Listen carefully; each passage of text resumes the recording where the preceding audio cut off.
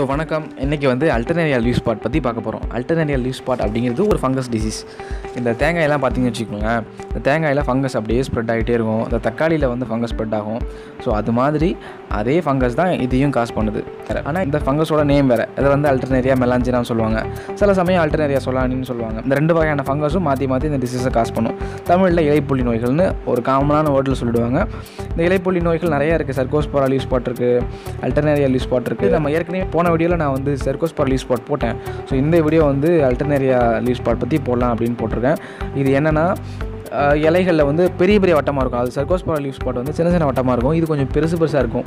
ரெண்டு விதமாக இருக்கும். ஒன்று வந்து வட்டமாக இருக்கும், இன்னொன்று ரொம்ப டார்க்காக அப்படியே இர்ரெகுலர் ஷேப்பில் இருக்கும். ஸோ இது எல்லாமே என்ன ஆகும்னா, அப்படியே ஸ்ப்ரெட் ஆகி ஒன்றோட ஒன்று இணைஞ்சி இலை ஃபுல்லாக ஸ்ப்ரெட் ஆனிச்சுன்னா காய்களுக்கும் ஸ்ப்ரெட் ஆகும், தண்டுகளில் ஸ்ப்ரெட் ஆகும். ஃபங்கஸ்லாம் உங்களுக்கு தெரியும் இல்லையா எப்படி ஸ்ப்ரெட் ஆகும்னு.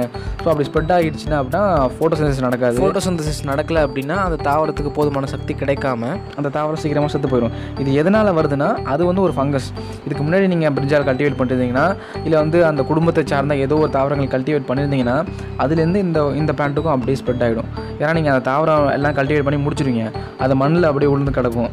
இல்லை வந்து களைச்செடிகள் இருக்குது அப்படின்னா, அந்த மணத்தக்காளி கீரை இருக்குது அப்படின்னா அதில் போய்ட்டு அந்த ஃபங்கஸ் வந்து ஒட்டிகிட்டு இருக்கும். மறுபடியும் நீங்கள் வந்து இந்த பிரிஞ்சால் கல்டிவேட் பண்ணும்போது அதுலேருந்து ஒரு ஜம்பாக இங்கே வந்துடுவாப்பில். ஸோ இது மாதிரி அப்படியே ரொட்டேஷன் ஆகிட்டே இருக்கும். அதனால தான் வந்து நம்ம வந்து கிராப்பிங்கை வந்து மாற்றி நடணும். அண்ட் நான் சொல்யூஷனாக நான் அதுக்கு மேனேஜ்மெண்ட் மெத்தட்லாம் நான் சொல்லலை. ஏன்னா ஏற்கனவே போன வீடியோஸில் இதுக்கான மேனேஜ்மெண்ட்டாக சொல்லிட்டேன். ஃபங்கஸ் எல்லாத்துக்கும் ஒரே வகையான மேனேஜ்மெண்ட் தான் வரும். ஸோ போன வீடியோ பாருங்கள், உங்களுக்கு இது விஷயம் புரியும், என்ன மேனேஜ்மெண்ட்டுங்கிறது உங்களுக்கு புரிஞ்சிடும்.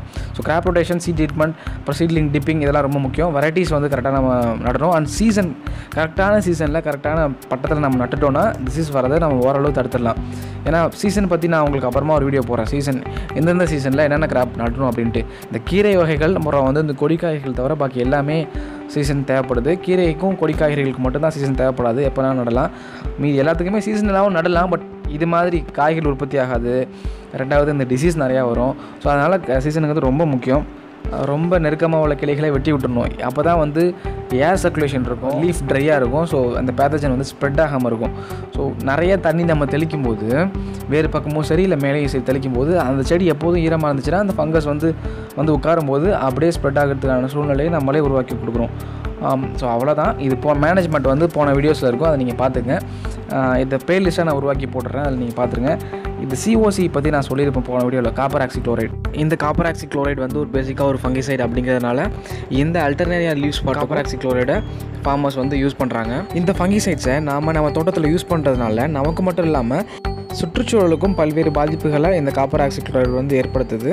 இந்த காப்பர் ஆக்சி குளோரைடு அப்படிங்கிறது அந்த நிறைய நீங்கள் வான வேடிக்கைலாம் பார்த்துருப்பீங்க, ப்ளூ கலரில் க்ரீன் கலர்லாம் எரியும். ஸோ அந்த ப்ளூ க்ரீனுக்கெல்லாம் காரணம் காப்பர் தான்.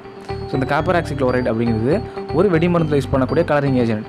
அதை நம்ம தினமும் சாப்பாட்டில் கலந்து நம்ம வயிற்றுக்குள்ளே போயிட்டு தான் இருக்குது. இது வந்து மற்ற கெமிக்கலோட கம்பேர் பண்ணும்போது விஷம் கொஞ்சம் கம்மி தான், ஆனால் இதுவும் விஷம் தான். இது வந்து கண் சம்மந்தப்பட்ட நோய்களை உண்டாக்குது.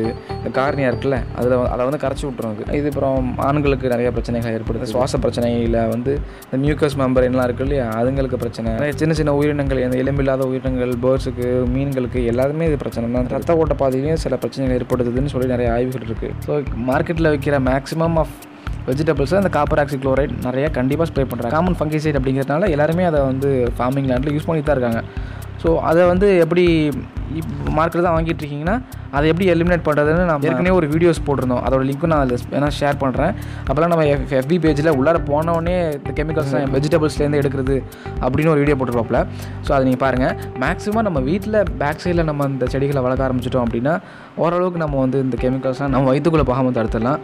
ஸோ இந்த பஞ்சகாவியா ப்ரிப்ரேஷனு இல்லை ஜீவாமிர்த ப்ரிப்ரேஷன் எல்லாமே நீங்கள் கற்றுக்கிட்டு நீங்கள் இதை பண்ண ஆரம்பிச்சிருங்க. அண்ட் மேனேஜ்மெண்ட் போன வீடியோவில் இருக்கும், பார்த்துக்கோங்க. வெரைட்டிஸ் வந்து முக்கியம். நமக்கு நல்ல வெரைட்டிஸாக பார்த்து நம்ம வளர்க்க ஆரம்பிக்கணும். ஹைபிரிட்ஸ் பக்கம் போகாமல் வெரைட்டிஸ் பக்கம் போகிறது ரொம்ப நல்லது. ஸோ வெரைட்டிஸ் வந்து நீங்களே நெட்டில் தேடுங்க. அப்படி இல்லைனா எங்களுக்கு டைம் கிடைக்கும்போது நாங்களும் அந்த ரகத்தை பற்றின வீடியோஸ்லாம் நான் உங்களுக்கு கண்டிப்பாக தரேன். பிரிஞ்சாலோட டிசீஸ் மட்டும் நான் போட்டுட்டு அதுக்கப்புறம் இன்னும் 2 டிசீஸ் இருக்குது. டொபாக்கோ மொசைக் வைரஸ் இருக்குது, இன்னொன்று இந்த சீட்லிங் டிசீஸ்னு சொல்லுவாங்க, டேம்பிங் ஆஃப் இருக்குது. அது 2 வீடியோ தான். அதை போட்டு முடிச்சு அதுக்கப்புறம் நான் வந்து பிரிஞ்சாலோட வெரைட்டி போடுறேன். அண்ட் கல்டிவேஷன் மெத்தட்ஸ் எல்லாமே நான் தொடர்ந்து போடுறேன். தேங்க்யூ.